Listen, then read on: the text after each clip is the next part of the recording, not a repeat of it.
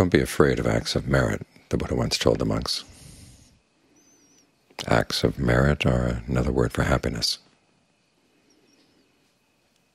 In other words, the doing of generosity, the practice of virtue, the practice of meditation, particularly meditation on goodwill. These are ways in which we find happiness, and the acts themselves are happy acts. You're not harming anybody, but you have to appreciate them, because sometimes you're generous, especially when you're generous with your time and your energy, and you see that people around you are not being generous. It's easy to feel resentful, easy to feel put upon.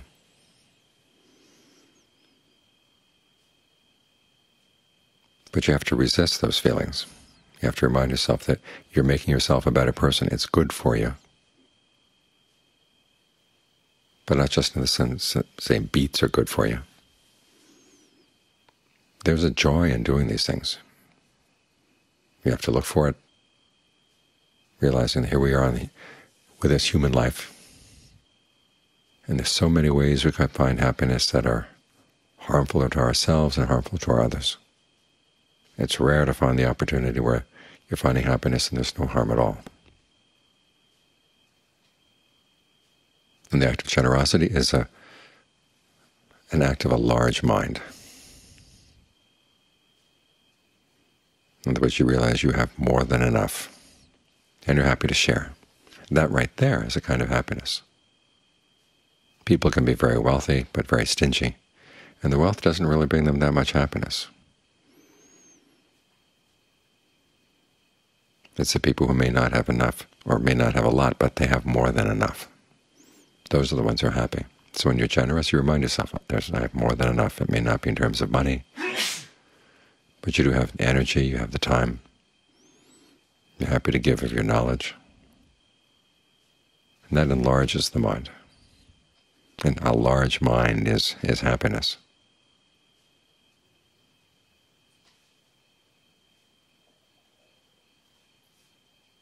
The same with virtue. You take other people's well-being into consideration, and that enlarges your perspective. There's sometimes when observing the precepts puts you at a disadvantage with other people, but then you have your virtue as your possession. And you realize how valuable it is. People can pay you millions to lie.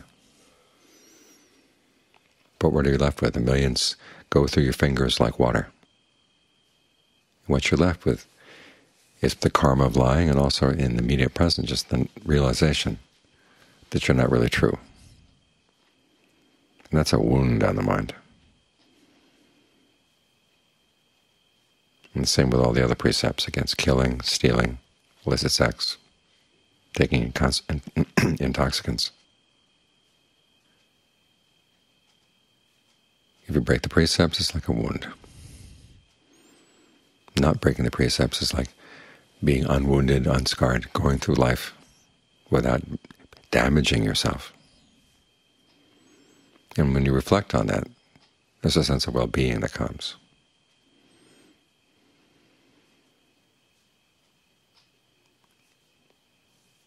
Even more so, the development of goodwill. You practice developing goodwill for everybody. People you like, people you don't like, people you know, people you don't know.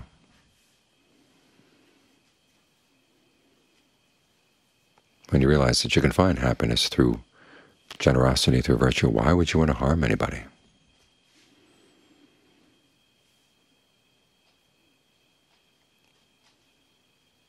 And when you wish goodwill, what are you wishing? Well, you're wishing that, to begin with yourself, you wish that you would understand the causes for true happiness and be able to act on them.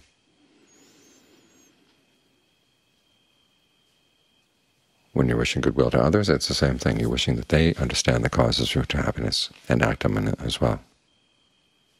And that's something you can wish for everybody, even people who are behaving in very horrible ways. Almost especially people who are behaving in horrible ways. If only they could understand what true happiness would be, the world would be a much better place. But you can't wait for them. You start with yourself. You try to understand the causes for happiness and act on them. As the Buddha said, when you make your mind, you make your goodwill unlimited like this. On the one hand, you're strengthening your resolve not to harm others. This is why we do it. It's not because other people deserve goodwill or deserve our good wishes. But our good wishes are food for our virtue, food for our generosity. They're a form of restraint. Hold us back when we think of doing something that might be harmful to somebody. You realize it's not in their best interests. It would not help them find happiness.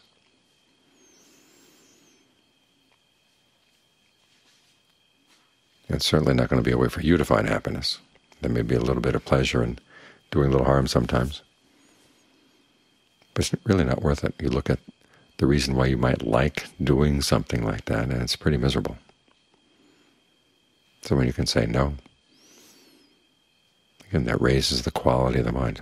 This is what happiness is. It's a raised quality of the mind.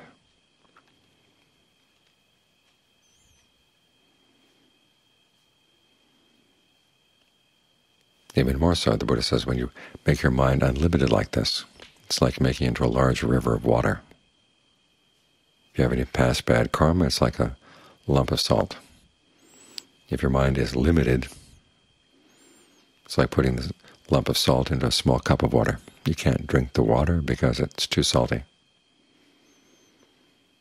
But if you were to throw it into a large river, you could still drink the water because there's so much more water than salt.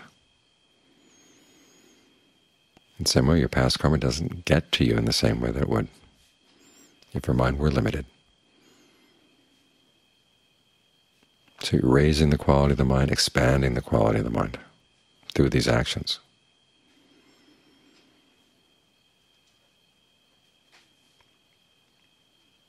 And when you appreciate that, and it's good to reflect on this, because sometimes you're working, other people come in and they seem to be taking advantage of all the good you're doing.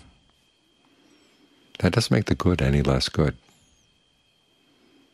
That good is a quality of your heart.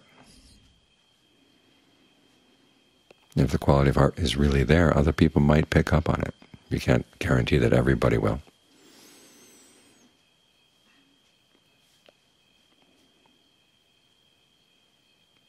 But if you train yourself to see the happiness and the goodness you're doing, people who are sensitive will pick up on it.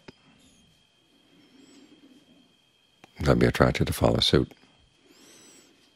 So you're doing this not only for your own good, but for the good of others.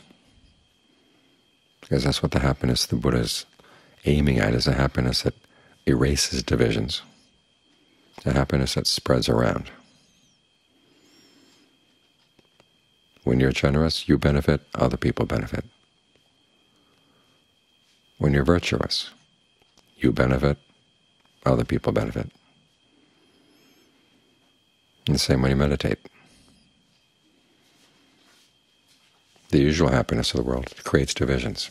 Happiness gained on gained from material gain or status or relationships. When one side wins, another side loses. It creates a division.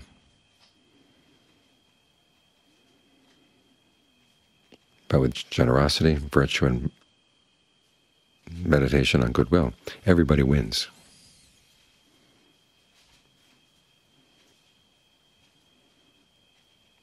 And it does require, though, that you reflect on this on a regular basis to remind yourself you are developing good qualities in your mind. Your mind is becoming a better mind. It's more expansive. Its level is raised up so you can see the larger picture and live the larger picture.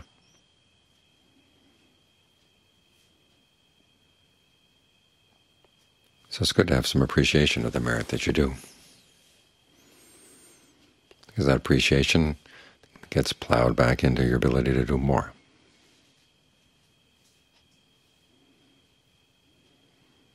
At the very least, your own mind becomes a better place to be. You make the world a better place to be.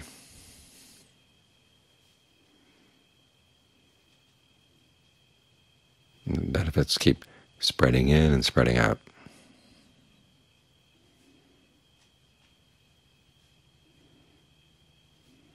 So think about that from time to time.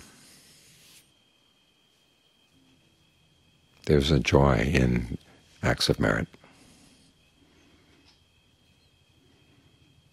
And when you appreciate it inside yourself, it becomes infectious.